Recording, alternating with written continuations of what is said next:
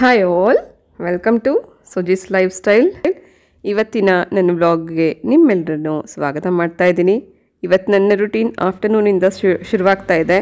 ಇವತ್ತು ಹರ್ಷಿತ್ ರೂಮಿಂದ ನನ್ನ ವ್ಲಾಗ್ ಶುರು ಮಾಡಿರೋ ಕಾರಣ ಏನಂತಂದರೆ, ಬಟ್ಟೆ ಮಾಡಿಸ್ಕೊಟ್ಟು 2 ಡೇಸ್ ಆಯಿತು. ಈ ಕಡೆಯಿಂದ ಆ ಕಡೆ, ಆ ಕಡೆಯಿಂದ ಈ ಕಡೆಗೆ ಟ್ರಾನ್ಸ್ಫರ್ ಮಾಡ್ತಿದ್ದಾನೆ ಹೊರತು ತೊಗೊಂಡು ಅದನ್ನು ವಾರ್ಡ್ರೋಬಲ್ಲಿ ಜೋಡಿಸಿಟ್ಕೋತಾ ಇಲ್ಲ.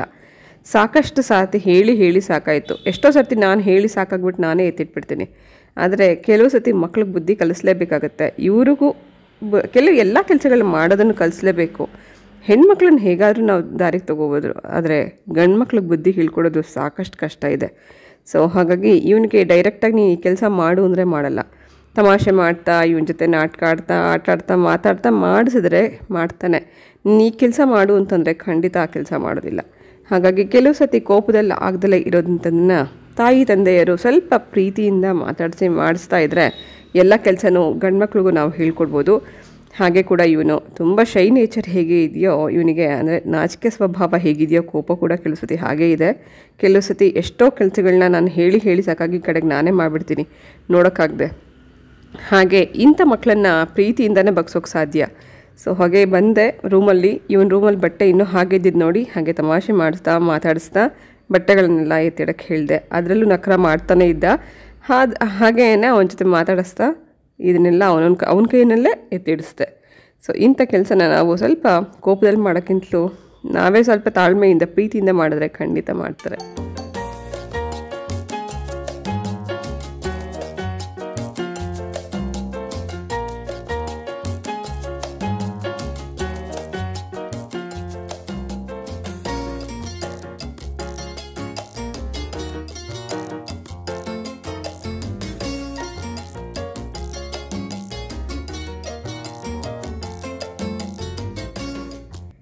ಈಗ ಇಷ್ಟೆಲ್ಲ ಕಷ್ಟಪಟ್ಟು ಇವನ ಕೈಯಲ್ಲೇ ಎಲ್ಲ ನೀಟಾಗಿ ಎತ್ತಿಡ್ಸಿದ್ದೀನಿ. ಇನ್ನೊಂದು ವಿತಿನ್ ಹಾಫ್ ಆನ್ ಅವರಲ್ಲಿ ಮತ್ತೆ ವಾಪಸ್ ಈ ರೂಮ್ ನೋಡೋಕ್ಕೆ ಬಂದರೆ ಈ ಥರ ಇರೋದೇ ಇಲ್ಲ.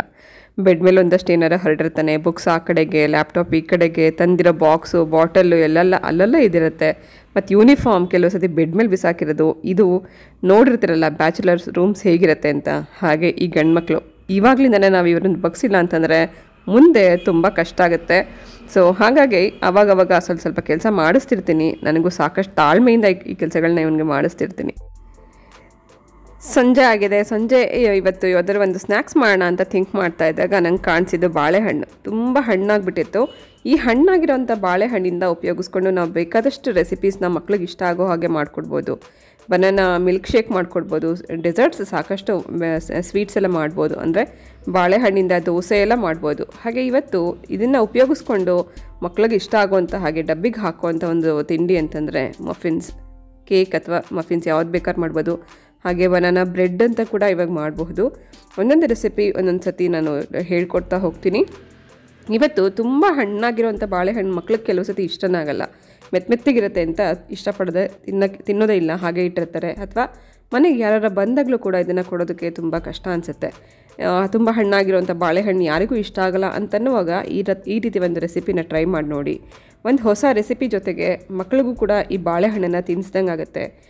ಸೊ ಈ ಬಾಳೆಹಣ್ಣನ್ನು ಚೆನ್ನಾಗಿ ಮ್ಯಾಶ್ ಮಾಡ್ಕೋಬೇಕು, ಅಥವಾ ಮಿಕ್ಸಿನಲ್ಲಿ ಹಾಕ್ಕೊಂಡು ಕೂಡ ನಾವು ಗ್ರೈಂಡ್ ಮಾಡ್ಕೋಬೋದು. ಸೊ ಎಲ್ಲೂ ಅದು ಪೀಸ್ಗಳು ಸಿಕ್ಕಬಾರ್ದು ಅಂಥೇಳಿ ನಾನು ತುರ್ಕೊಂಡಿದ್ದೀನಿ. ಚೆನ್ನಾಗಿ ಹಣ್ಣಾಗಿದ್ದರಿಂದ ತುರಿದಿಟ್ಕೊಂಡಿದ್ದೀನಿ. 3 ಬಾಳೆಹಣ್ಣಿಗೆ 1 ಕಪ್ಪಷ್ಟು ಸಕ್ಕರೆ ಹಾಕ್ಕೊಂಡಿದ್ದೀನಿ.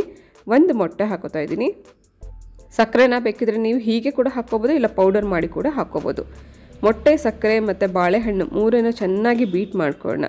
ಸಕ್ಕರೆ ನಾವೀಗಾಗಲೇ ಕ್ರಿಸ್ಟಲ್ ಶುಗರ್ ಹಾಕಿರೋದ್ರಿಂದ ಸ್ವಲ್ಪ ಅದು ಚೆನ್ನಾಗಿ ಮಿಕ್ಸ್ ಆಗೋವರೆಗೂ ನಾವು ಇದನ್ನು ಹೀಗೆ ಬೀಟ್ ಮಾಡಿಕೊಂಡು ಇದಕ್ಕೆ ನಾವು ಡ್ರೈ ಇಂಗ್ರೀಡಿಯೆಂಟ್ಸ್ನ ಸೇರಿಸ್ಕೊಳ್ಳೋಣ.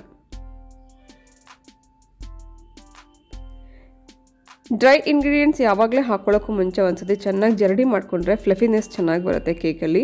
ಹಾಗಾಗಿ ಇಲ್ಲಿ ಮೈದಾ ಹಿಟ್ಟು 1.5 ಕಪ್ಪಷ್ಟು, 1 ಟೀ ಸ್ಪೂನಷ್ಟು baking powder, 1 tea spoon baking soda, 1/2 tea spoon salt, ಇದಿಷ್ಟನ್ನು ಹಾಕ್ಕೊಂಡು ನಾವು ಜರಡಿ ಮಾಡ್ಕೊಳ್ಳೋಣ. ಗೋಧಿ ಹಿಟ್ಟು ಬೇಕಾದ್ರೆ ನೀವು ಹಾಕ್ಕೊಂಡು ಮಾಡ್ಕೋಬೋದು.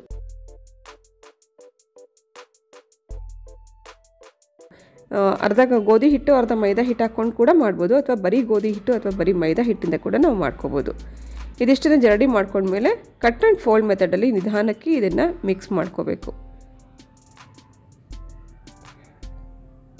ನಿಧಾನಕ್ಕೆ ಮಿಕ್ಸ್ ಮಾಡ್ಕೊಂಡಾದಮೇಲೆ ಇದಕ್ಕೆ ಮೆಲ್ಟೆಡ್ ಬಟರ್ ಅಥವಾ ಎಣ್ಣೆ ಯಾವುದನ್ನು ಬೇಕಾದ್ರೂ ನಾವು 1/4 ಕಪ್ಪಷ್ಟು ಹಾಕೋಬೋದು. ಈವನ್ ನಾವು ಎಣ್ಣೆಯನ್ನು ಬಾಳೆಹಣ್ಣು, ಸಕ್ಕರೆ ಮತ್ತು ಮೊಟ್ಟೆ ಬೀಟ್ ಮಾಡುವಾಗ ಕೂಡ ಹಾಕ್ಕೋಬೋದು. ಇವಾಗ ಹಾಕ್ಕೊಂಡ್ರೂ ಏನು ಪ್ರಾಬ್ಲಮ್ ಇಲ್ಲ. ಹಾಗೆ ಮೊಟ್ಟೆ ಹಾಕಿರೋ ಕಾರಣ ಎಗ್ ಸ್ಮೆಲ್ ಬರಬಾರ್ದು ಅಂತ ಹೇಳಿ 1 ಟೀ ಸ್ಪೂನಷ್ಟು ವೆನಿಲಾ ಎಸೆನ್ಸ್ ಸೇರಿಸ್ಕೊಂಡಿದ್ದೀನಿ. ಇದೆಲ್ಲ ಹಾಕಿದ್ಮೇಲೆ ಒಂದ್ಸತಿ ಕಟ್ ಆ್ಯಂಡ್ ಫೋಲ್ಡ್ ಮೆಥಡಲ್ಲಿ ಇದನ್ನು ನೀಟಾಗಿ ಬೀಟ್ ಮಾಡಿಕೊಂಡು ಗ್ರೀಸ್ ಮಾಡಿರೋವಂಥ ಕಪ್ ಕೇಕ್ ಮೌಲ್ಡ್ಸಲ್ಲಿ 3/4 ಭಾಗ ಆಗೋ ಹಾಗೆ ನಾವು ಇದನ್ನು ಫಿಲ್ ಮಾಡ್ಕೊಳ್ಳೋಣ. ಇದು ಸಿಲಿಕಾನ್ ಮೌಲ್ಡ್ಸ್ ಆಗಿದ್ರೂ ಅಂಟೋದಿಲ್ಲ, ಆದರೂ ಕೂಡ ಸ್ವಲ್ಪ ಎಣ್ಣೆ ಹಚ್ಚಿದ್ರೆ ಬೆಟರ್ ಅಂತ ಹೇಳಿ ಸ್ವಲ್ಪ ಎಣ್ಣೆ ಅಥವಾ ಬೆಣ್ಣೆ ಏನಾರ ಹಚ್ಚಿಬಿಟ್ಟು 3/4 ಕಪ್ಪಷ್ಟು ಫಿಲ್ ಮಾಡಬೇಕು. 1 ರಿಂದ 1.5 ಸ್ಪೂನಷ್ಟು ಇಡಿಸುತ್ತೆ. ನೋಡಿಕೊಂಡು ಇದನ್ನು 3/4 ಭಾಗ ಬರೋ ಹಾಗೆ ತುಂಬಿಸಿ ಒಂದು ಸತಿ ನಿಧಾನಕ್ಕೆ ಟ್ಯಾಪ್ ಮಾಡಿ. ಈಗ ಆಲ್ರೆಡಿ ನಾನು ಮೈಕ್ರೋವೇವನ್ನು 180 ಡಿಗ್ರಿ ಸೆಂಟಿಗ್ರೇಡ್ಗೆ ಪ್ರೀ ಹೀಟ್ ಮಾಡಲಿಕ್ಕೆ ಇಟ್ಟಿದ್ದೀನಿ. ಬಿಸಿ ಆಗೋಷ್ಟೊತ್ತಿಗೆ ನಾವು ಇದನ್ನೆಲ್ಲ ಫಿಲ್ ಮಾಡ್ಕೊಳ್ಳೋಣ.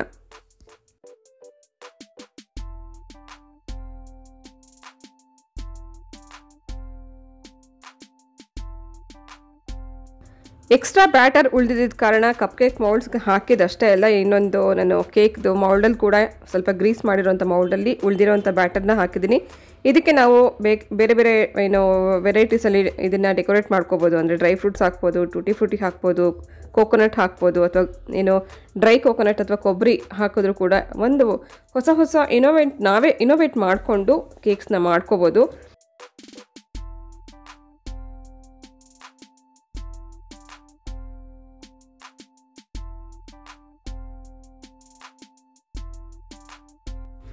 ಪ್ರೀ ಹೀಟ್ ಆಗಿರೋಂಥ ಅವನಲ್ಲಿ ಕೇಕನ್ನು ಸೆಟ್ ಮಾಡಾಯಿತು.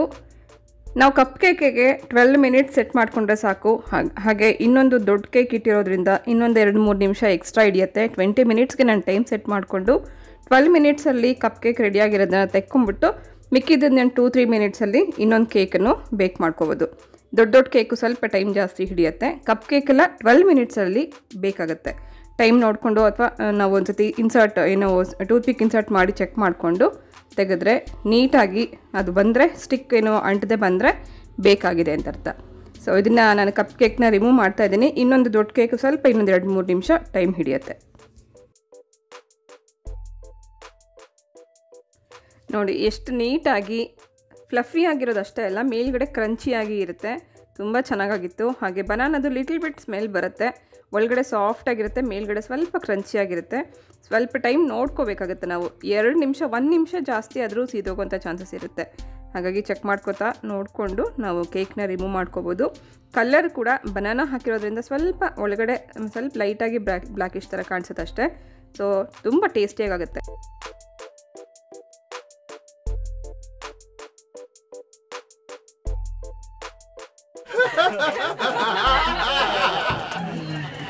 ಏನೇ ಮಾಡ್ತಿದ್ದೆ ಅಲ್ಲಿ? ತಣ್ಣಗಿದ್ದು ಶೆಕೆ ಆಗ್ತಿತ್ತು ಅದಕ್ಕೆ.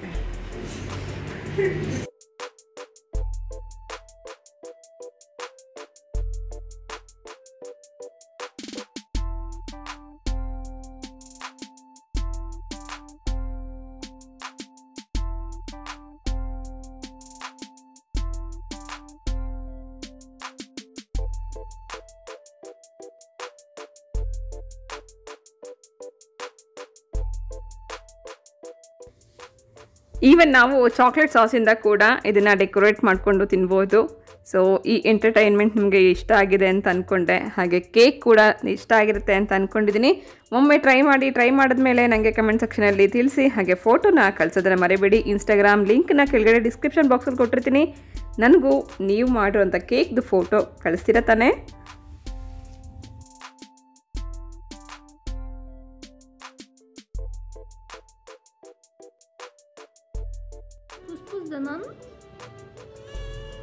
Pus nan.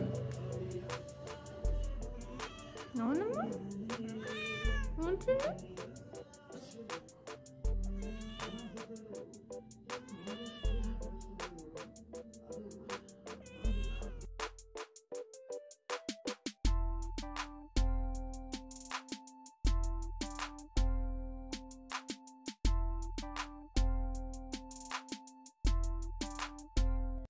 ಇದನ್ನಂತೂ ಇವಳು ಮಗು ಥರ ಸಾಕ್ತಾ ಇದ್ದಾಳೆ.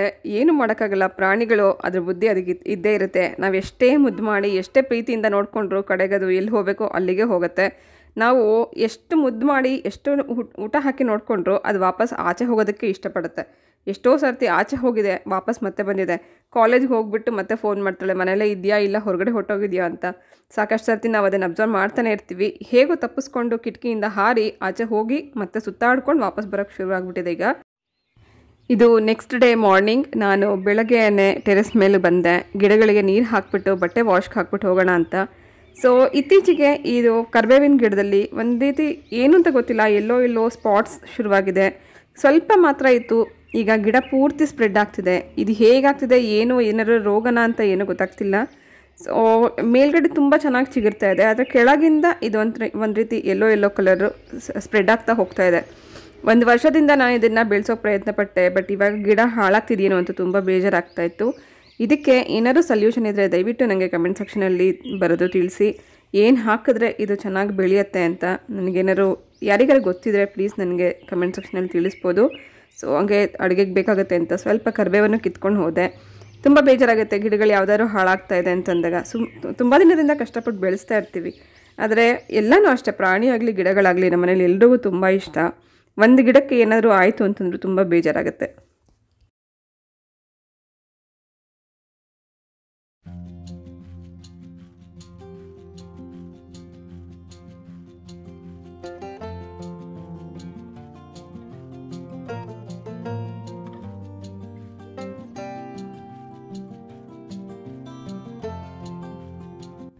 ನಾ ಮೇಲ್ಗಡೆ ಕೆಲಸ ಮುಗಿಸ್ಕೊಂಡು ಟೆರೆಸಿಂದ ಬರೋಷ್ಟೊತ್ತಿಗೆ ಪ್ರಿಯಾ ಆಗಲೇ ಆಲ್ರೆಡಿ ಕಾಲೇಜಿಗೆ ರೆಡಿ ಆಗ್ತಾ ಇದ್ಲು. ಸೊ ಬೇಗ ಬ್ರೇಕ್ಫಾಸ್ಟ್ ರೆಡಿ ಮಾಡಿಕೊಡ್ಬೇಕು ಅಂತ ಹೇಳಿ ಇವತ್ತು ಫ್ರೆಂಚ್ ಟೋಸ್ಟ್ ಮಾಡ್ತಾಯಿದ್ದೀನಿ. ಫ್ರೆಂಚ್ ಟೋಸ್ಟ್ಗೆ ಇದನ್ನು ಮೊಟ್ಟೆ ಮತ್ತು ಹಾಲು ಮತ್ತು ಉಪ್ಪು ಮೂರನ್ನು ಒಂದು ಬೌಲಲ್ಲಿ ಮಿಕ್ಸ್ ಮಾಡ್ಕೊಂಡಿದ್ದೀನಿ. ಮಿಕ್ಸ್ ಮಾಡ್ಕೊಂಡಿರೋಂಥ ಎಗ್ ಒಳಗಡೆ ಬ್ರೆಡ್ಡನ್ನು ಡಿಪ್ ಮಾಡಿ ಎಣ್ಣೆ ಹಾಕಿ 2 ಕಡೆ ಹೆಂಚ ಮೇಲೆ ಸುಟ್ಕೊಂಡ್ರೆ ಫ್ರೆಂಚ್ ಟೋಸ್ಟ್ ರೆಡಿ ಆಗುತ್ತೆ. ಮಕ್ಳಿಗೆ ಡಬ್ಬಿಗೆ ಹಾಕೋಕ್ಕೂ ಚೆನ್ನಾಗಿರುತ್ತೆ, ಹಾಗೆ ಬೆಳಗ್ಗೆ ಹೊತ್ತು ಒಂದು ಪೌಷ್ಟಿಕವಾದ ಆಹಾರ ಕೂಡ ಆಗುತ್ತೆ ಮೊಟ್ಟೆ ಇರೋದ್ರಿಂದ. ಹಾಗೆ ಜೊತೆಗೆ 1 ಗ್ಲಾಸ್ ಹಾಲು, ಹಾಗೆ ಹಿಂದಿನ ದಿನ ಮಾಡಿರೋಂಥ ಮಫಿನ್ ಕೂಡ ಇತ್ತು, ಮಫಿನ್ ಕೂಡ ಕೊಟ್ಟೆ. ಅದನ್ನು ಬೆಳಗ್ಗೆ ಹೊತ್ತು ತಿನ್ಬಿಟ್ಟು ಹೋದರೆ ಒಂದು ರೀತಿ ಹೊಟ್ಟೆ ಫುಲ್ ಅನಿಸುತ್ತೆ. ಮೊಟ್ಟೆ ಹಾಲು ಇದೆಲ್ಲ ಇರೋದ್ರಿಂದ. ಹಾಗೆ ಬನಾನಾ ಮಫಿನ್ಸ್ ಕೂಡ ಹೆಲ್ದಿಯಾಗಿರುತ್ತೆ. ಮೈದಾ ಒಂದು ಇದೆ ಅನ್ನೋದು ಬಿಟ್ಟರೆ ನಾವು ಗೋಧಿ ಹಿಟ್ಟಿಂದ ಕೂಡ ಇದೇ ರೀತಿ ಮಾಡ್ಕೋಬೋದು. ಹಾಗೆ ವೀಟ್ ಬ್ರೆಡ್ ಸಿಕ್ಕಿದ್ರೆ ವೀಟ್ ಬ್ರೆಡ್ ಹಾಕ್ಕೊಂಡ್ರೆ ಇನ್ನೂ ಬೆಟರ್.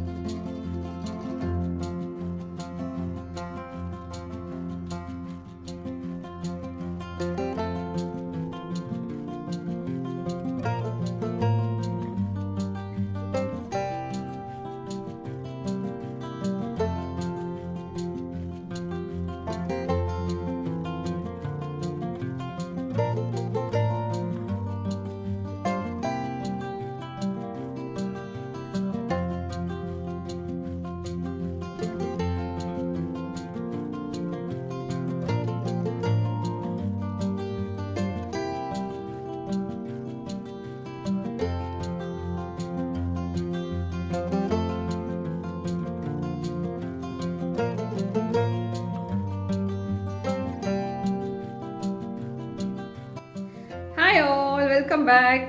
ಹೇಗಿದ್ದೀರಿ ಎಲ್ಲರೂ ಮನೆಯಿಂದ ಹೊರಗಡೆ ಹೋಗಿದ್ದಾರೆ, ಒಬ್ಬಳೇ ಇದ್ದೀನಿ. ಸೊ ನನ್ನ ಜೊತೆಗೆ ಮಾತಾಡಿರೋದು ಈಗ ನೀವು ಮಾತ್ರನೇ. ಹಾಗಾಗಿ ನಿಮ್ಮ ಜೊತೆಗೆ ಇವತ್ತು ಮಾತಾಡಲಿಕ್ಕೆ ಮತ್ತೆ ನಾನು ಕ್ಯಾಮ್ರಾ ಮುಂದೆ ಬಂದಿದ್ದೀನಿ. ಸೊ ಇಷ್ಟು ದಿನ ನನ್ನ ಎಲ್ಲ ವಿಡಿಯೋಸ್ಗೂ ಸಪೋರ್ಟ್ ಮಾಡ್ತಾ ಬಂದಿದ್ದೀರಿ. ಕೆಲವು ಸತಿ ಪ್ರಿಯನ್ ತೋರಿಸ್ತೀನಿ, ಕೆಲವು ಸತಿ ಮನೆಯವ್ರನ್ನ ತೋರಿಸ್ತೀನಿ, ಕೆಲವು ಸತಿ ನನ್ನ ಮುಖನೇ ತೋರಿಸದೆ ವಿಡಿಯೋ ಮಾಡ್ತಾ ಇರ್ತೀನಿ.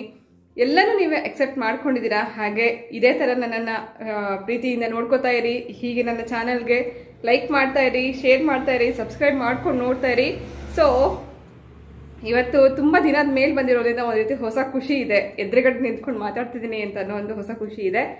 ಹಾಗೆ ಇವತ್ತು ಒಂದು ಮುಖ್ಯವಾದ ವಿಷಯದ ಬಗ್ಗೆ ಮಾತಾಡೋಣ ಅನ್ನೋಕ್ಕೋಸ್ಕರ ಇವತ್ತು ಫ್ರಂಟ್ ಆಫ್ ದ ಕ್ಯಾಮ್ರಾ ಬಂದೆ. ಮೋಸ್ಟ್ಲಿ ಇದನ್ನ ಎಲ್ಲೂ ಚಾನಲ್ಗಳಲ್ಲಿ ನೋಡಿಲ್ಲ ಅನ್ನೋದಕ್ಕೋಸ್ಕರ ಈ ವಿಡಿಯೋನ ಮಾಡ್ತಾ ಇದ್ದೀನಿ. ಸೊ ಇದು ಕೆಲವರು ನನ್ನ ಗೆಳತಿಯರಿಗೆ ಹಾಗೆ ನನ್ನ ಚಿಕ್ಕ ತಂಗಿಯರಿಗೆ ಹೆಲ್ಪ್ ಆಗ್ಬೋದು ಅನ್ನೋದಕ್ಕೋಸ್ಕರ. ಮದುವೆ ಫಿಕ್ಸ್ ಆಗಿದೆ ಅಂತ ಅಂದ್ಕೂಡ್ಲೆ ಮನೆಯಲ್ಲಿ ಏನೋ ಒಂದು ರೀತಿ ಸಡಗರ, ಸಂಭ್ರಮ ಎಲ್ಲವೂ ಶುರುವಾಗುತ್ತೆ. ಆಡಂಬರದ ಮದುವೆ ಅಲ್ದಿದ್ರೂ ಕೂಡ, ಸಿಂಪಲ್ ಮದುವೆ ಆದರೂ ಕೂಡ ಆ ಮನೆಯಲ್ಲಿ ಎಲ್ಲ ವಾತಾವರಣನೇ ಬದಲಾಗೋಗುತ್ತೆ. ಪ್ರತಿದಿನವೂ ಒಂದೊಂದು ಹೊಸದು ಮನೆಯಲ್ಲಿ ಸಮಾರಂಭಗಳು ನಡೀತಾ ಹೋಗುತ್ತೆ. ಮದುವೆಗೆ ಆ ಸಾಮಾನು ತರಬೇಕು, ಈ ಸಾಮಾನು ತರಬೇಕು ಅಂತ ದೊಡ್ಡವರು ಹಿರಿಯರು ಅಪ್ಪ ಅಮ್ಮ ಓಡಾಡ್ತಿದ್ರೆ, ಟೆನ್ಷನಲ್ಲಿದ್ದರೆ ಹೆಣ್ಮಕ್ಳಿಗೆ ಮದುವೆ ಆಗಿ ಹೋಗುವಂಥ ಹೆಣ್ಮಕ್ಳ ವಿಷಯಕ್ಕೆ ಬರ್ತೀನಿ ನಾನು. ಗಂಡು ಮಕ್ಳದ್ದು ಬೇಡ, ಹೆಣ್ಮಕ್ಳ ವಿಷಯಕ್ಕೆ ಯೋಚನೆ ಮಾಡೋದಾದರೆ ಅವರಲ್ಲಿ ಒಂದು ಖುಷಿ ಅಷ್ಟೇ ಅಲ್ಲ, ಒಂದು ಭಯ ಕೂಡ ಇರುತ್ತೆ. ಈ ಜಾಗ ಬಿಟ್ಟು, ಅಮ್ಮನ ಮನೆ ಬಿಟ್ಟು ನಾನು ಇನ್ನು ಯಾವುದೋ ಒಂದು ಬೇರೆ ಮನೆಗೆ ಹೋಗ್ತಿದ್ದೀನಿ, ಆ ಮನೆ ಪರಿಸರ ಹೇಗಿರುತ್ತೋ, ಆ ಮನೆ ಜನ ಹೇಗಿರ್ತಾರೆ, ಅಲ್ಲಿ ನಾನು ಹೆಂಗೆ ಅಡ್ಜಸ್ಟ್ ಆಗ್ತೀನಿ, ನನ್ನನ್ನು ಹೇಗೆ ಅವರು ನಡೆಸ್ಕೋತಾರೆ, ಅಥವಾ ಇನ್ನೂ ಸಾಕಷ್ಟು ಹೀಗೆ ಪ್ರಶ್ನೆಗಳಂತೂ ಬರ್ತಾನೆ ಇರುತ್ತೆ ತಲೆಯಲ್ಲಿ. ಅದನ್ನೆಲ್ಲ ನಾವು ಮದುವೆ ಆಗಿರೋರು ಫೇಸ್ ಮಾಡಿರ್ತೀವಿ. ಆದರೆ ಈಗಷ್ಟೇ ಮದುವೆಗೆ ಸಿದ್ಧತೆ ಆಗಿರೋವಂಥ ಹೆಣ್ಮಕ್ಳಿಗೆ ಈ ಭಯನ ಹೋಗ್ಲಾಡ್ಸೋಕ್ಕೋಸ್ಕರ ಕೆಲವೊಂದಷ್ಟು 4 ಮಾತುಗಳನ್ನ ನಾನು ನಿಮಗೆ ಹೇಳೋಕ್ಕೆ ಇಷ್ಟಪಟ್ಟೆ. ನಾವಂತೂ ಒಂದು ಟ್ರಸ್ಟ್ ಇಟ್ಕೋತೀವಿ, ಅಂದರೆ ನಂಬಿಕೆ ಇಟ್ಕೊಂಡು ಇನ್ನೊಂದು ಮನೆಗೆ ಮದುವೆ ಮಾಡ್ಕೊಂಡು ಹೋಗುವಾಗ ಅವ್ರ ಮೇಲೆ ಸಾಕಷ್ಟು ನಂಬಿಕೆಗಳನ್ನ ಇಟ್ಕೊಂಡು ಹೋಗ್ತೀವಿ. ನನ್ನ ಗಂಡ ನನ್ನನ್ನು ಚೆನ್ನಾಗಿ ನೋಡ್ಕೋತಾರೆ, ಅತ್ತೆ ಮಾವನ ಜೊತೆ ನಾನು ಚೆನ್ನಾಗಿರ್ತೀನಿ, ಅಥವಾ ಹೋಗೋ ಮನೆಯಲ್ಲಿ ಯಾರೇ ಇರಲಿ ಅವ್ರ ಜೊತೆ ಹೊಂದ್ಕೊಂಡು ಹೋಗಬೇಕು ಅಂತನೋ ಭಾವನೆ ಇಟ್ಕೊಂಡು, ನಂಬಿಕೆ ಇಟ್ಕೊಂಡು ಅವ್ರ ಜೊತೆಗೆ ನಮ್ಮ ಬಾಳನ್ನು ಹಂಚ್ಕೋತಾ ಹೋಗ್ತೀವಿ. ಮದುವೆ ಅಂತನ್ನೋ ಒಂದೇ ಒಂದು ವರ್ಡು ಗಂಡು ಹೆಣ್ಣು ಎರಡೂ ಜೀವನಗಳನ್ನು ಬದಲಾವಣೆ ಮಾಡುತ್ತೆ, ಮನಸ್ಸಿಗೆ ಒಂದು ಸಂತೋಷ ತಂದುಕೊಡುತ್ತೆ. ಮದುವೆ ದಿನ ಬರ್ತಾ ಇದೆ ಅಂತಂದ್ರೇ ಒಂದು ಸಡಗರ, ಸಂಭ್ರಮ, ಗಲಿಬಿಲಿ ಎಲ್ಲನೂ ಇರುತ್ತೆ. ಆ ಟೈಮಲ್ಲಿ ಎಲ್ಲ ಸಂಬಂಧಿಕರು ಸೇರ್ಕೋತಾರೆ, ಎಲ್ಲನೂ ಚೆನ್ನಾಗಿರುತ್ತೆ, ಖುಷಿಯಾಗಿರುತ್ತೆ.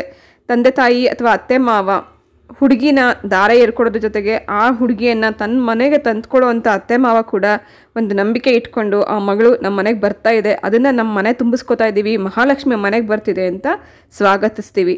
ಆದರೆ ಅಲ್ಲಿ ಹೋದ್ಮೇಲೆ ಈ ಹೊಂದಾಣಿಕೆನೇ ಮುಖ್ಯ ಆಗಿರುತ್ತೆ.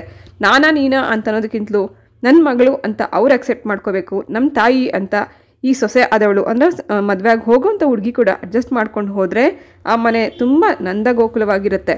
ಅತ್ತೆ ಆದವರು ದಬ್ಬಾಳಿಕೆ ಮಾಡೋದಾಗಲಿ ಅಥವಾ ಸೊಸೆ ಆದವರು ಅತ್ತೆನ ಹೀಯಾಳಿಸೋದಾಗಲಿ ಮಾಡದೆ ತಗ್ಗಿ ಬಗ್ಗಿ ನಡ್ಕೊಂಡು ಹೋದರೆ, ದೊಡ್ಡವರನ್ನು ಮರ್ಯಾದೆ ಇಟ್ಕೊಂಡು ಇವರು ಚಿಕ್ಕವರನ್ನ ಪ್ರೀತಿ ಇಟ್ಕೊಂಡು ಹೋದರೆ ಆ ಮನೆ ಖಂಡಿತ ಸುಖವಾಗಿರುತ್ತೆ. 2 ಮನೆಗಳು ಬೆಸ್ಕೊಂಡಿದೆ ಅಂತಂದರೆ ಅದಕ್ಕೆ 2 ಕೊಂಡಿಗಳಿಗೆ ಒಂದು ಹುಡುಗಿ ಕಾರಣ ಆಗಿರ್ತಾಳೆ. ಆ ಹುಡುಗಿ ಆ ಮನೆಗೆ ಅಡ್ಜಸ್ಟ್ ಆಗೋಕ್ಕೆ ಸ್ವಲ್ಪ ಸಮಯ ಹಿಡಿಯುತ್ತೆ, ಆ ಸಮಯನ ಆ ಮನೆಯವರು ಕೊಡಬೇಕು. ಈಗಿನ ಹೆಣ್ಮಕ್ಳಲ್ಲಿ ಟೆಕ್ನಾಲಜಿ ಬದಲಾದಂಗೆ ರೆಸ್ಪಾನ್ಸಿಬಿಲಿಟೀಸ್ ಕೂಡ ತುಂಬ ಜಾಸ್ತಿ ಆಗ್ತಾ ಇದೆ. ಹಾಗೆ ಕೂಡ ಅವರು ಈ ಬೆಳವಣಿಗೆಗೆ ಹೊಂದ್ಕೊಳ್ಳೋ ಹಾಗೆ ಮನೆಯಲ್ಲಿ ಅತ್ತೆ ಆದವರು ಕೂಡ ಅಡ್ಜಸ್ಟ್ ಮಾಡ್ಕೋಬೇಕು.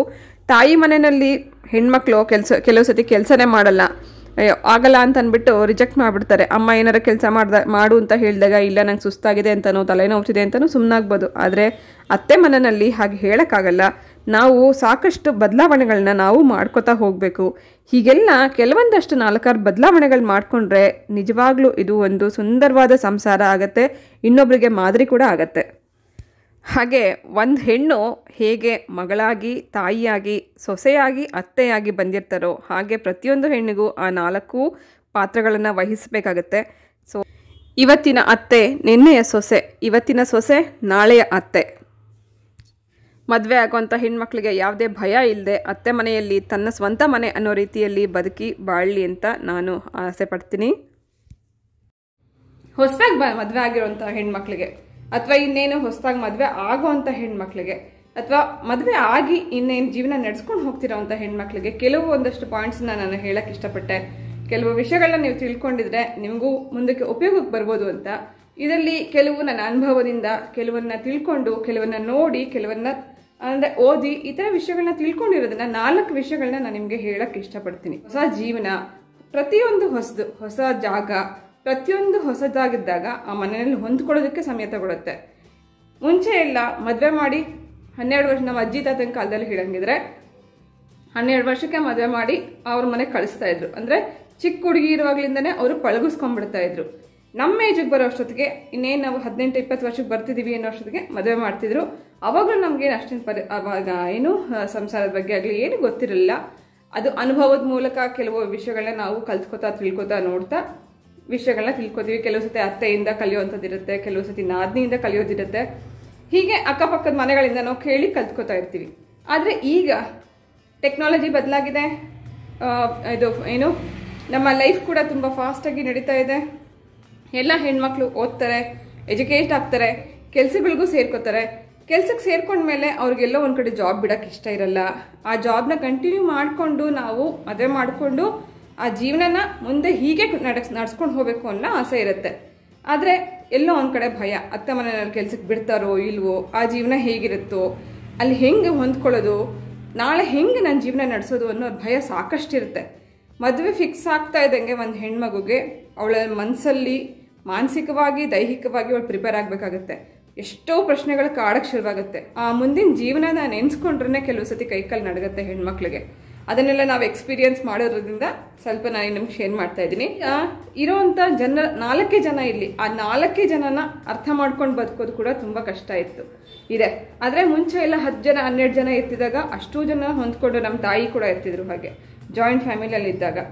ಸೊ ಇವಾಗೆಲ್ಲ 4 ಜನ ಇರುವಾಗ ಅತ್ತೆ ಮಾವನ್ಗೆ ಏನು ಬೇಕು ಏನು ಬೇಡ ಅದನ್ನೆಲ್ಲ ಅರ್ಥ ಮಾಡಿಕೊಂಡು, ಅಥವಾ ನಾದ್ನಿ ಮೈದನ ಇದ್ರೆ ಅವರಿಗೆ ಹೇಗೆ ಹೊಂದ್ಕೊಂಡು ಬೆಳಿಬೇಕು ಅಂತ ಒಂದು ಫ್ರೆಂಡ್ಶಿಪ್ನ ಕ್ಯಾರಿ ಮಾಡ್ತಾ ಹೋದರೆ ನಮಗೆ ಮುಂದಿನ ಜೀವನ ಸುಲಭ ಆಗುತ್ತೆ. ನೀವು ಮದುವೆಗೆ ಮುಂಚೆನೇ ನಿಮ್ಮ ತಾಯಿ ಮನೆಯಲ್ಲಿ ಲೇಟಾಗಿ ಹೇಳ್ತೀರಿ, ಅಥವಾ ಕೆಲವು ಕೆಲಸ ಅಮ್ಮ ಹೇಳಿದಾಗ ಮಾಡೋಕ್ಕಾಗದೇ ಇರ್ಬೋದು. ಇಲ್ಲ ಅಮ್ಮ ನಂಗೆ ತಲೆ ನೋವ್ತಿದೆ, ನಾನು ಈಗಷ್ಟೇ ಕಾಲೇಜಿಂದ ಬಂದಿದ್ದೀನಿ, ನಂಗೆ ಸುಸ್ತಾಗ್ತಿದೆ, ನಂಗೆ ಮಾಡೋಕ್ಕಾಗಲ್ಲ ಅಂತ ಏನಾದ್ರು ಹೇಳಿ ನೀವು ಸಬು ಬೇಡ್ಬೋದು. ಆದರೆ ಅತ್ತೆ ಮನೆಯಲ್ಲೂ ಹಾಗೆ ಹೇಳಕ್ಕೆ ಸಾಧ್ಯನಾ? ಅವರು ಬಹುಶಃ ಕೋಪ ಮಾಡ್ಕೋಬೋದು, ಅಥವಾ ನೋಡಿದ್ಯಾ ಒಂದು ಸೊಸೆ ಏನಾದ್ರು ಕೆಲಸ ಹೇಳಿದ್ರೆ ಹಿಂಗೆ ಮಾಡಿದ್ಲು ಅಥವಾ ಮಾಡಲ್ಲ ಅಂತಂದು ಅಂತಂದರೆ ಅಲ್ಲೊಂದು ಕ್ಲಾಶ್ ಆಗುವಂಥ ಸಂದರ್ಭಗಳಿರುತ್ತೆ. ಸೊಸೆ ಅಥವಾ ಹೊಸದಾಗಿ ಮದುವೆ ಆಗಿರುವಂಥ ಹುಡುಗಿ ವಿಷಯಕ್ಕೆ ಬರ್ತೀನಿ ನಾನು. ಸ್ವಲ್ಪ ಹೇಳೋವಂಥ ಅಭ್ಯಾಸ ಮಾಡ್ಕೋಬೇಕು. ಈಗಾಗಲೇ ಆಲ್ರೆಡಿ ಅತ್ತೆ ಒಂದು ಮನೆಯನ್ನು ನಿಭಾಯಿಸ್ಕೊಂಡು ಹೋಗ್ತಾ ಇರ್ತಾರೆ. ಅಲ್ಲಿಗೆ ನೀವು ಅವ್ರ ಕೈ ಜೋಡಿಸೋದಕ್ಕೆ ಆ ಮನೆಗೆ ಹೋಗ್ತಾ ಇದ್ದೀರಾ ಅಂತಂದಾಗ ಅವರ ಅಭಿಲಾಷೆಗಳು ಏನೇನಿರುತ್ತೆ, ಅವರು ಏನೇನೆಲ್ಲ ಇಷ್ಟಪಡ್ತಾರೆ ಅಥವಾ ಹೇಗಿರಬೇಕು ಅನ್ನೋದನ್ನ ಇಷ್ಟಪಡ್ತಾರೆ ಅಂತ ಸ್ವಲ್ಪ ನೀವು ಅವ್ರ ಬಗ್ಗೆ ಸ್ಟಡಿ ಮಾಡಿಬಿಟ್ರೆ ನೀವು ಅವ್ರ ಜೊತೆ ತುಂಬ ಈಸಿಯಾಗಿ ಮುಂದಿನ ಜೀವನ ನಡೆಸ್ಕೊಂಡು ಹೋಗ್ಬೋದು. ವರ್ಕ್ ಬಗ್ಗೆನೂ ನೀವು ಫಸ್ಟೇ ಒಂದ್ಸತಿ ಮಾತಾಡ್ಕೊಂಡ್ರೆ, ನಾನು ಮುಂದಿನ ಜೀವನದಲ್ಲಿ ವರ್ಕ್ ಮಾಡಬೇಕು ಅಥವಾ ಜಾಬ್ ಮಾಡಬೇಕು ಅನ್ನೋ ಆಸೆನ ಒಂದ್ಸತಿ ಕೂತ್ಕೊಂಡು ಫ್ಯಾಮಿಲಿ ಜೊತೆ ಡಿಸ್ಕಸ್ ಮಾಡ್ಕೊಳ್ಳಿ. ಒಂದು ಕ್ಲಾರಿಫಿಕೇಶನ್ ಬಂದಾಗ ನಿಮಗೆ ಆ ಭಯ ಹೋಗುತ್ತೆ. ಸೊ ಮುಂದಿನ ಲೈಫಲ್ಲಿ ನಿಮಗೆ ಫ್ಯಾಮಿಲಿನಲ್ಲಿ ಹೋದಾಗಲೇ ಅತ್ತೆ ಮಾವನ ಮನೆಗೆ ಹೋದಾಗ ಸ್ವಲ್ಪ ಹೇಳೋವಂಥ ಅಭ್ಯಾಸ ಮಾಡ್ಕೊಳ್ಳೋದು, ಯಾರ್ಯಾರಿಗೆ ಏನೇನು ಇಷ್ಟ ಅವ್ರ ಅಭಿರುಚಿಗಳನ್ನ ತಿಳ್ಕೊಂಡು ಮಾಡ್ಕೊಡ್ತಾ ಹೋದೆ ಒಂದಿನ ಮಾವನಿಗೆ ಏನಾದ್ರು ಇಷ್ಟ ಆಗಿರೋವಂಥದ್ದು ನಿಮ್ಗೆ ಯಾವಾಗ ಫ್ರೀ ಆಗುತ್ತೆ, ಬೆಳಗ್ಗೆ ಹೊತ್ತು ಟಿಫನ್ ಮಾಡೋಕ್ಕಾದ್ರೆ ಟಿಫನ್ ಬೆಳಗ್ಗೆ ಹೊತ್ತು ಮಾಡಿ ಅತ್ತೆ ಜೊತೆ ಕುತ್ಕೊಂಡು ಮಾತಾಡಿ, ಅತ್ತೆ ನಾನು ಈ ಟೈಮಲ್ಲಿ ನಾನು ಮಾಡ್ತೀನಿ, ನೀವು ಈ ಟೈಮಲ್ಲಿ ಮಾಡಿ ಅಂತ ಮಾತಾಡ್ಕೋಬೋದು. ಅಥವಾ ನಿಮಗೆ ಫ್ರೀ ಇದ್ದಾಗ ಅತ್ತೆ ಸುಸ್ತಾಗಿದ್ದಾಗ ಅವ್ರನ್ನ ನೋಡಿ ಅರ್ಥ ಮಾಡಿಕೊಂಡು ನೀವೇ ಮುಂದೆ ಹೋಗುವಂಥ ಪ್ರಯತ್ನ ಮಾಡ್ಬೋದು. ಈಗಂತೂ ಯಾರು ಅಡುಗೆ ಕಲ್ತಿರಲ್ಲ, ಅಥವಾ ಎಷ್ಟೋ ಫಸ್ಟಿಂದ ಕೆಲಸ ಮಾಡಿಕೊಂಡು ಓದ್ಕೊಂಡು ಬಂದಿರೋವಂಥವ್ರಿಗೆ ಸಮಯ ಸಿಗದೆ ಕಲಿಯೋಕ್ಕಾಗದೇ ಇರೋವಂಥವ್ರು ಮದುವೆ ಆದಮೇಲೆ ಕಲ್ತ್ಕೊಳ್ಳೋವಂಥವ್ರು ಇರ್ತಾರೆ. ಅಮ್ಮನ ಹತ್ರ ಕಲಿದಲ್ಲೇ ಇಲ್ದಿರೋವಂಥದ್ದನ್ನ ಅತ್ತೆಯಿಂದ ನೋಡಿ ಕಲ್ತಿರೋರು ಇರ್ತಾರೆ. ಸೊ ಹಾಗಾಗಿ ನಾವು ಅತ್ತೆ ಜೊತೆ ಬಾಂಡಿಂಗನ್ನು ಬೆಳೆಸ್ಕೊಂಡ್ರೆ ನಿಜವಾಗ್ಲೂ ನಿಮಗೆ ಒಬ್ಬ ಒಳ್ಳೆ ಸ್ನೇಹಿತೆಯಾಗಿ ಒಬ್ಬ ಒಳ್ಳೆ ಅತ್ತೆನ ನೀವು ಪಡ್ಕೋಬಹುದು. ಹಾಗೆ ಅತ್ತೆ ಆದವ್ರಿಗೂ ಕೂಡ ಸಾರಿ ನಾನು ತುಂಬ ಚಿಕ್ಕವಳು ಅಂತ ದೊಡ್ಡವ್ರಿಗೆ ನಾನು ಹೇಳೋಕ್ಕಾಗಲ್ಲ, ಆದರೂ ಆ್ಯಸ್ ಅ ಫ್ರೆಂಡ್ ನಾನು ನಿಮಗೆ ಒಂದೇ ಒಂದು ರಿಕ್ವೆಸ್ಟ್ ಮಾಡ್ಕೋತೀನಿ. ನೀವೇನಾರು ಅತ್ತೆ ಆಗಿದೆ ಅಥವಾ ಈಗಿನ್ನೂ ಅತ್ತೆ ಆಗ್ತಾ ಇದ್ರೆ ಬರೋವಂಥ ಸೊಸೆನ ಒಂದು ಒಳ್ಳೆ ರೀತಿಯಲ್ಲಿ ಸ್ವಾಗತಿಸಿದ್ರೆ, ಅಂದರೆ ನಿಮ್ಮ ಮಗಳು ಅಂತಲೇ ತಿಳ್ಕೊಂಡು ನೀವು ಅವ್ರಿಗೆ ಸ್ವಾಗತಿಸಿದ್ರೆ, ನೀವು ಅವಳಿಗೆ ಏನಾದ್ರು ಕೆಲ್ಸಕ್ಕೆ ಹೋಗ್ತಾ ಇದ್ರೆ ಸಾಯಂಕಾಲ ಬಂದಾಗ ಒಂದು ಕಪ್ ಕಾಫಿನೋ ಟೀನೋ ಕೊಟ್ಟು ಜೊತೆಲಿ ಕೂತ್ಕೊಂಡು ಇವತ್ತಿನ ದಿನ ಹೇಗಿತ್ತು ಅಂತ ಸುಮ್ಮನೆ ಹಾಗೆ ವಿಚಾರಿಸಿ ನೋಡಿ. ನಿಜವಾಗ್ಲೂ ಅತ್ತೆ ನೀವು ಕೂತ್ಕೊಳ್ಳಿ, ನೀವು ಸುಧಾರಿಸ್ಕೊಳ್ಳಿ, ಬೆಳಗ್ಗೆ ಮಾಡಿದ್ರೆ ನಾನು ಮುಂದಿನ ಕೆಲಸ ನಾನು ಮಾಡ್ತೀನಿ ಅಂತ ಖಂಡಿತ ಹೇಳ್ತಾರೆ. ಅದು ಒಂದೇ ಒಂದು ಸಣ್ಣ ಒಂದು ನಗು, ಒಂದು ಕೂತ್ಕೊಂಡು ಸಣ್ಣದಾಗಿ ಒಂದು ಮಾತಾಡಿದ್ರೆ ಸಾಕು, ಎಷ್ಟೋ ವಿಷಯಗಳು ಕ್ಲಾರಿಟಿಗೆ ಸಿಗುತ್ತೆ, ಅಂದರೆ ಕ್ಲಿಯರ್ ಆಗುತ್ತೆ. ಸೊ ಎಷ್ಟೋ ಹೆಣ್ಮಕ್ಳುಗಳಿಗೆ ಎಷ್ಟೋ ವಿಷಯಗಳನ್ನ ಹಂಚ್ಕೊಳಕ್ಕಾಗಲ್ಲ, ಅತ್ತೆ ಅನ್ನೋ ಭಯ ಒಂದಿರುತ್ತೆ. ಅವ್ರು ಎಷ್ಟೇ ಒಳ್ಳೆ ಅತ್ತೆ ಆಗಿದ್ರು ಅತ್ತೆ ಅಂತಂದ್ರೇ ಒಂದು ಇವಾಗಿಂದ ಸೊಸೈಟಿನಲ್ಲಿ ಅದೊಂದು ಕ್ರಿಯೇಟ್ ಆಗೋಗಿದೆ. ಅತ್ತೆ ಅಂದ್ರೇ ಬಜಾರಿ, ಬೈತಾರೆ ಅಂತ ಅನ್ನೋದೊಂದು ಬಂದಿರುತ್ತೆ. ಅತ್ತೆನ ಸೊಸೆ ಅರ್ಥ ಮಾಡ್ಕೋಬೇಕು, ಸೊಸೆನ ಅತ್ತೆ ಅರ್ಥ ಮಾಡ್ಕೋಬೇಕು. ಇವರಿಬ್ರು ಚೆನ್ನಾಗಿದ್ಬಿಟ್ರೆ ಆ ಫ್ಯಾಮಿಲಿ ತುಂಬ ಚೆನ್ನಾಗಿರುತ್ತೆ. ಒಂದು ಹುಡುಗಿಗೆ ಹೇಗೆ ಹೊಸ ಸಂಬಂಧ ಅಂತ ಶುರುವಾಗುತ್ತೋ ಹಾಗೆ ಆ ಹುಡುಗಂಗೂ ಕೂಡ, ಒಬ್ಬ ಮದುವೆ ಆಗ್ತಿರುವಂಥ ಒಬ್ಬ ಹುಡುಗಂಗೂ ಕೂಡ ಹೊಸ ಸಂಬಂಧ ಈ ಕಡೆಯಿಂದ, ಅಂದರೆ ಹುಡುಗಿ ಕಡೆಯಿಂದ ಬರುವಂಥ ಹೊಸ ಸಂಬಂಧನೂ ಅವನ ಜೊತೆಗೆ ಬೆಸ್ಕೋತಾ ಹೋಗುತ್ತೆ. ಹಾಗಾಗಿ ಹುಡುಗಿ ಹೇಗೆ ಹುಡುಗನ ತಂದೆ ತಾಯಿನ ತನ್ನ ತಾಯಿ ತಂದೆ ಅಂತ ಅಕ್ಸೆಪ್ಟ್ ಮಾಡ್ತಾರೋ ಹಾಗೆ ಹುಡುಗ ಕೂಡ ಆ ಹೆಂಡತಿಯಾಗಿ ಬರುವಂಥವಳ ಅಪ್ಪ ಅಮ್ಮನ ಅವನು ಕೂಡ ತಂದೆ ತಾಯಿ ಅಂತ ಅಕ್ಸೆಪ್ಟ್ ಮಾಡ್ಕೊಂಡ್ರೆ ಎರಡು ಫ್ಯಾಮಿಲಿ ಒಂದುಗೂಡ್ತಾ ಇದೆ ಅಂತಂದ್ರೆ ಅದೆರಡಕ್ಕೂ ಕಾರಣ ಆ ಗಂಡು ಹೆಣ್ಣು. ಆ ಗಂಡು ಹೆಣ್ಣಲ್ಲಿ ಪರಸ್ಪರ ಹೊಂದಾಣಿಕೆ ಸಂಬಂಧದಲ್ಲಿ ಗೌರವ ಇದ್ರೆ ಮುಂದಿನ ಜೀವನ ತುಂಬಾ ಸುಖಕರವಾಗಿರುತ್ತೆ. ಸೊ ಹೇಗೆ ಹುಡುಗಿ ತನ್ನ ಗಂಡನ ತಂದೆ ತಾಯಿಯನ್ನ ತನ್ನ ತಂದೆ ತಾಯಿ ಅಂತ ತಿಳ್ಕೊತಾರೋ, ಅಂದ್ರೆ ಅತ್ತೆ ಮಾವ ಅನ್ನೋದಕ್ಕಿಂತಲೂ ಅಪ್ಪ ಅಮ್ಮ ಅಂತ ತಿಳ್ಕೊತಾರೋ, ಹಾಗೆ ಮದುವೆ ಆಗ್ತಿರೋಂಥ ಹುಡುಗ ಕೂಡ ತನಗೆ ಹೆಂಡತಿಯಾಗಿ ಬರುವಂಥವಳು ಹುಡುಗಿಯ ತಂದೆ ತಾಯಿಯನ್ನ ಅಪ್ಪ ಅಮ್ಮ ಅಂತ ಅಕ್ಸೆಪ್ಟ್ ಮಾಡ್ಕೊಂಡಾಗ ಮನಸ್ಸಿನಲ್ಲಿ ಯಾವುದೇ ಒಂದು ಸ್ಥಾನನೇ ಬದಲಾಗೋಗುತ್ತೆ. ಅತ್ತೆ ಮಾವ ಅಂದ ಕೂಡಲೇ ಸ್ಥಾನ ಬದಲಾಗೋಗುತ್ತೆ, ಅಪ್ಪ ಅಮ್ಮ ಅಂದ್ರೆ ಒಂದು ಸ್ಥಾನ ಬದಲಾಗೋಗುತ್ತೆ.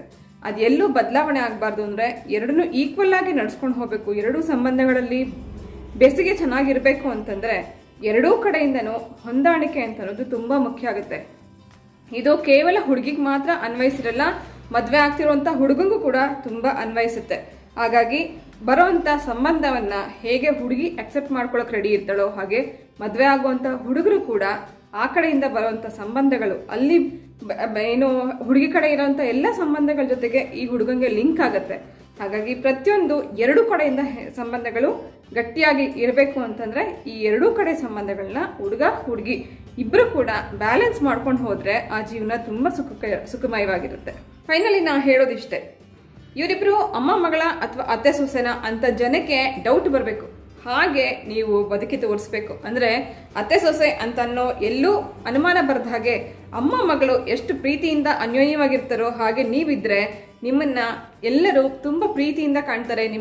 ನಿಮ್ಮ ಲೈಫನ್ನ ಸಾಕಷ್ಟು ಜನ ಫಾಲೋ ಮಾಡ್ತಾರೆ. ಇದ್ರೆ ಹಾಗಿರ್ಬೇಕು, ಆ ಥರ ಅತ್ತೆ ಸೊಸೆ ಥರ ಇರಬೇಕು ಅಥವಾ ಆ ಥರ ಅಮ್ಮ ಮಗಳ ಥರನೇ ಇರಬೇಕು ಅಂತ ಇನ್ನೂ 4 ಜನಕ್ಕೆ ಒಂದು ಮೋಟಿವೇಟ್ ಮಾಡ್ದಂಗೆ ಆಗತ್ತೆ. ಹೊಸದಾಗಿ ಮದುವೆ ಆಗಿ ಬರುವಂತ ಒಂದು ಹುಡುಗಿ ತಪ್ಪುಗಳನ್ನ ಮಾಡ್ತಾಳೆ, ಹೊಸದಾಗಿ ಕಲಿತೆ. ಅತ್ತೆ ಆದವ್ರಿಗೆ ನಾನು ಹೇಳಕ್ ಇಷ್ಟಪಡ್ತೀನಿ, ಆಸ್ ಅ ಫ್ರೆಂಡ್ ನೀವು ಕೂಡ ಒಬ್ಬ ಸೊಸೆಯಾಗಿ ಬಂದಿರ್ತೀರಿ, ನೀವು ಎಷ್ಟೋ ತಪ್ಪು ಮಾಡಿ ಅದನ್ನ ತಿದ್ಕೊಂಡಿರ್ತೀರಿ. ಸೊ ನಿಮ್ಮ ಸೊಸೆ ಕೂಡ ತಪ್ಪು ಮಾಡಿದಾಗ ತಿದ್ಕೊಂಡು ಅದನ್ನ ಹೊಟ್ಟೆಗೆ ಹಾಕೊಳ್ಳಿ. ಒಂದಲ್ಲ 2 ಸತಿ ತಪ್ಪಾಗಬಹುದು, ಅದನ್ನ ಸಹಿಸ್ಕೊಂಡು ಹೇಳ್ಕೊಟ್ರೆ, ಪ್ರೀತಿಯಿಂದ ಹೇಳ್ಕೊಟ್ರೆ ಖಂಡಿತ ಅವರನ್ನ ತಿದ್ಕೋತಾರೆ. ಮುಂದೆ ಒಳ್ಳೆ ರೀತಿಯಲ್ಲಿ ನಿಮ್ಗಿಷ್ಟ ಆಗೋ ರೀತಿಯಲ್ಲಿ ಕಲ್ತ್ಕೋತಾರೆ. ಅದಕ್ಕೋಸ್ಕರ ನೀವು ದೊಡ್ಡವರಾಗಿ ಕೂಡ ನೀವು ಅವ್ರಿಗೆ ಹೇಳ್ಕೊಡೋ ರೀತಿಯಲ್ಲಿ ಹೇಳ್ಕೊಡಿ. ಹಾಗೆ ಅವ್ರ ತಪ್ಪುಗಳನ್ನ ತಿದ್ದಿ ಬುದ್ಧಿ ಹೇಳಿ. ಪದೇ ಪದೇ ನೀವು ತಪ್ಪು ಮಾಡ್ತೀಯಾ ಅಂತ ಹೇಳ್ತಾರೆ, ಆ ತಪ್ಪು ಕಂಟಿನ್ಯೂ ಆಗುತ್ತೆ, ಅಲ್ಲಿಗೆ ಅದು ನಿಲ್ಲೋದಿಲ್ಲ. ಸೊ ಹೀಗೆ ಮಾಡಬೇಡಮ್ಮ, ಹೀಗೆ ಮಾಡು ಅಂತ ಒಂದ್ಸತಿ ಪ್ರೀತಿಯಿಂದ ಹೇಳ್ಕೊಟ್ಟು ನೋಡಿ, ಖಂಡಿತ ಅದ್ರ ರಿಸಲ್ಟ್ ಒಳ್ಳೇದು ಸಿಗುತ್ತೆ. ಒಂದು ಗಾದೆ ಮಾತಿದೆ, 2 ಜಡೆ ಸೇರಿದ ಕಡೆ ಜಗಳ ಆಗೋದು ಗ್ಯಾರಂಟಿ ಅಂತ. ಆದ್ರೆ ಆ ಗ್ಯಾರಂಟಿನ ನೀವು ಸುಳ್ಳು ಮಾಡ್ತೀರಾ ಅಂತ ನಂಬ್ಕೋತೀನಿ. ಸೊ ಇದು ಯಾವತ್ತೂ ಆಗದೆ ಇರ್ಲಿ ಅಂತ ಅನ್ನೋದು ನನ್ನ ಆಸೆ. ಅತ್ತೆ ಮಾವ ಹೇಗೆ ಸಂತೋಷವಾಗಿ ಜೀವನ ಮಾಡ್ತಾ ಇದ್ದಾರೋ ಅದೇ ರೀತಿ ನೀವು ಅವ್ರ ಲೈಫ್ ಸ್ಟೈಲ್ನ ಫಾಲೋ ಮಾಡಿ ಪ್ರೀತಿಯಿಂದ ಸಂತೋಷವಾಗಿ ಜೀವನ ಕಳಿಬೇಕು ಅಂದ್ರೆ ಕೆಲವು ದೊಡ್ಡವ್ರನ್ನ ಫಾಲೋ ಮಾಡ್ಬೇಕಾಗತ್ತೆ. ನಾನು ಯಾಕೆ ಅವ್ರು ಹೇಳಿದನ್ನು ಕೇಳಬೇಕು ಅಂತ ಎಲ್ಲೂ ಅವರು ಏನು ಎದುರಾಗಿ ಮಾತಾಡೋಕೆ ಹೋಗಬೇಡಿ. ಕೆಲವು ಸತಿ ತುಂಬ ತಾಳ್ಮೆಯಿಂದ ಮಾಡುವಂಥ ಕೆಲಸಗಳು ಮುಂದೆ ಒಳ್ಳೆ ರಿಸಲ್ಟ್ ಕೊಡುತ್ತೆ. ಕೋಪದಲ್ಲಿ ಕೊಯ್ಕೊಂಡಂಥ ಮೂಗು ಮತ್ತೆ ಬರೋದಿಲ್ಲ. ಹಾಗಾಗಿ ನನಗೆ ಗೊತ್ತಿರೋಂಥ 4 ಮಾತನ್ನ ನಾನು ನಿಮ್ಮ ಜೊತೆ ಶೇರ್ ಮಾಡ್ಕೊಂಡಿದ್ದೀನಿ. ಸೊ ಈ ವಿಡಿಯೋ ನಿಮಗೆ ಇಷ್ಟ ಆಗಿದೆ ಅಂತ ಭಾವಿಸ್ತೀನಿ. ಇದು ನಿಮ್ಗೆ ಇಷ್ಟ ಆಗಿದ್ರೆ ಈಗಲೇ ಒಂದು ಲೈಕ್ ಮಾಡಿ, ಹಾಗೆ ಸಬ್ಸ್ಕ್ರೈಬ್ ಮಾಡ್ಕೊಳ್ಳದೆ ನೋಡ್ತಾ ಇರೋ ದಯವಿಟ್ಟು ಫಸ್ಟ್ ಸಬ್ಸ್ಕ್ರೈಬ್ ಮಾಡ್ಕೊಳ್ಳಿ. ಇವತ್ತಿನ ಬ್ಲಾಗ್ ನಿಮಗೆ ಹೇಗೆ ಅನ್ನಿಸ್ತು ಅಂತ ನನಗೆ ಕಮೆಂಟ್ ಸೆಕ್ಷನ್ ಅಲ್ಲಿ ತಿಳಿಸಿ. ಇವತ್ತು ಹೋಗಿ ಬರ್ತೀನಿ, ಮತ್ತೆ ಸಿಗ್ತೀನಿ ನಾಳೆ ಇನ್ನೊಂದು ಇಂಟ್ರೆಸ್ಟಿಂಗ್ ಬ್ಲಾಗ್ ಜೊತೆಗೆ. ಹೋಗಲ್ಲ.